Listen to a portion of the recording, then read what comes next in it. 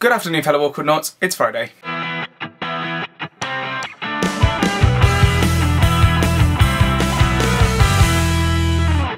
So this week has been a bit long and a bit stressful. As you can tell, I'm back home because university's finished for the term and I'm back home for the next 3 weeks.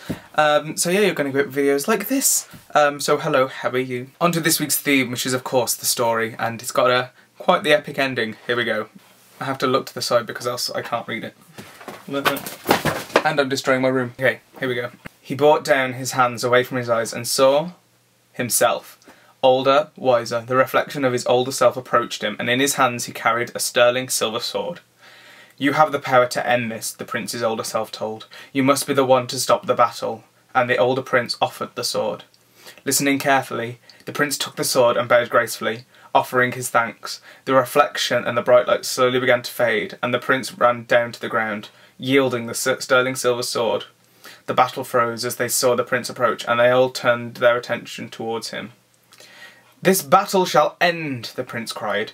"There is no one ruler of this land, for we are equals and the land belongs to all of us. Drop your weapons and put an end to this torture."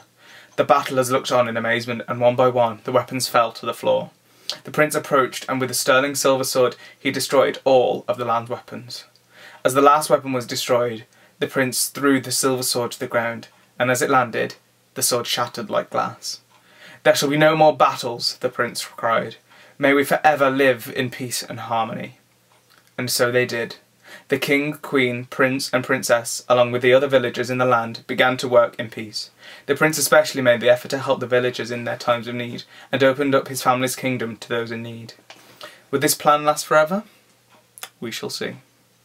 So epic story has epic ending. I really like this challenge. I actually enjoyed listening to the story sort of play out. Alex, it's a shame you didn't get your turn, and I hope all your music and concert stuff is going well, and I hope you have a good weekend. I hope to get a video from you soon-ish. Ladies, thank you all for completing my challenge. I know it wasn't the most easiest of challenges, but hey-ho, you completed it, and well done to all of you. And Kat, I hope you're feeling a lot better after last week's video. I really thought I'd really annoyed you, because you're like, I watched Lee's video and I was like, oh crap, I'm so sorry, the punishment. I was like, it's fine. But then you said you like the punishment, so it's all good, it's all good.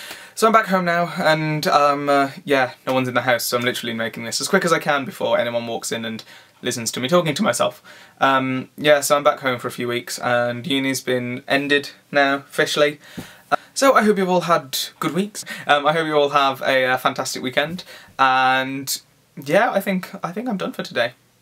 Yeah. Lauren, I shall see you on Monday, and fellow awkward nuts, I shall see you next Friday. DFTBA.